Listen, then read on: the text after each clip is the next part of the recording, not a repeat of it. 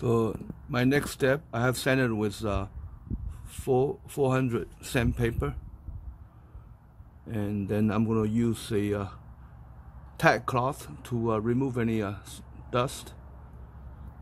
Tack cloth, and then I'm going to apply this mint wax pre-stain onto the wood.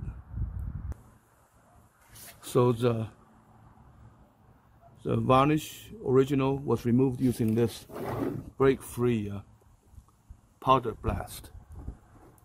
This is the old can that I had, but the new package is a little bit different packaging now, but it's the same thing.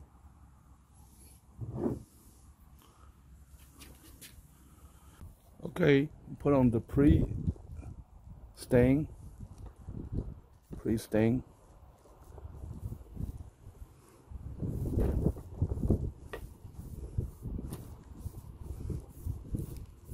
I have applied the pre-stain. Now just let it sit, let it dry a little bit. Nice breeze from the ocean, so it'll dry pretty quick.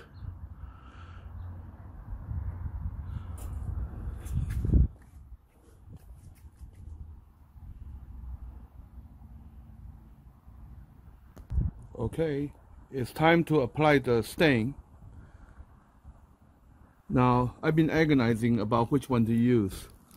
I have heard people using this one, the red mahogany 225, with good results. However, I like a redder color, and I got this one from a long time ago called Sedona Red 222 mint wax. People have used it for their AK stocks to simulate the Russian red. I kind of like the more reddish color, because the gun was from Russia and it was a little bit redder, so I like to simulate the original.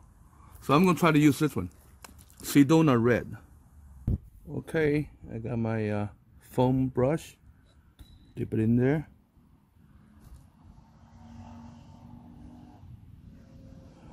I stirred up this one, but you're not supposed to shake it, because then you'll introduce little tiny bubbles into it, which is not supposed to be good. Well, this stain's been there. It's been, I had it for many years. I hope it's still good. Let's see.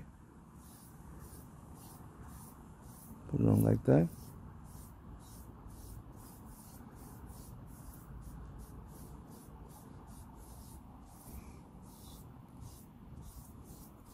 Okay, this was the first layer of Sedona Red. I think it's that's a little bit too red. So I think I'm going to do second layer of red mahogany 225. See how it goes. This is after the second layer of the red mahogany. So definitely it's darker, but also has a reddish tint. I like it. So next step, I let it dry, and then I'll put on tru-Oil. However, I just found out that the tru-Oil has been banned in California by the California communists. You can no longer get tru-Oil. Fortunately, I think I have some still stashed away somewhere. When I find it, I'll put it on. So I'm now back in my man cave, as you can tell by all the clutter. My wife is not here, so anyway, so I'm going to add some tru-Oil onto it, make it a nice oil finish, hand rubbed finish. So I got a little bit of tru-Oil, and I'm going to put it on there just a little bit, and then start hand rubbing it in. So I'm just going to hand rub it in until the whole stock is done. I'll probably put in 6-7 layers. So there are literally thousands of videos on YouTube showing you how to do this. So I'm not just going to show everything. You know how it goes. Oh, the grain is coming out nicely. So I'll just keep doing this. After 7 layers, of tru-Oil. I'm done. Nice. This gun is as good as new. Beautiful.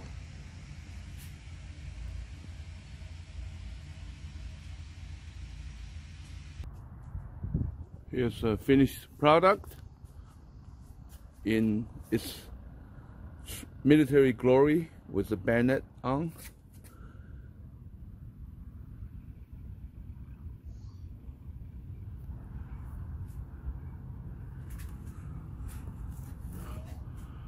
I just put 7 layers of tru-Oil on it, and then give it a little polish. I'll give it a little buffing with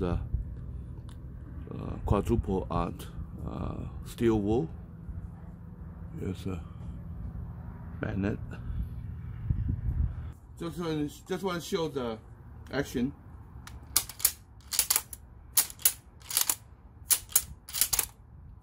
Buttery smooth.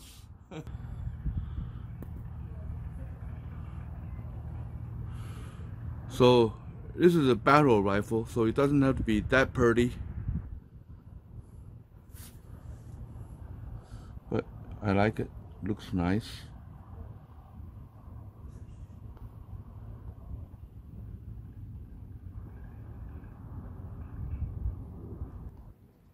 Here's the other side.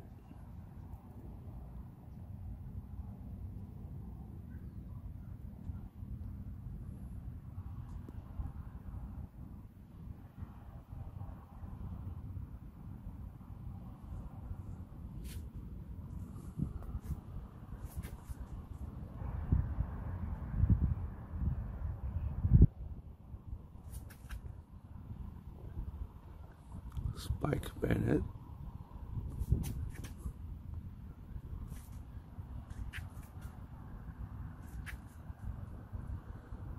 Can't wait to take this to a hog wild ranch and shoot it.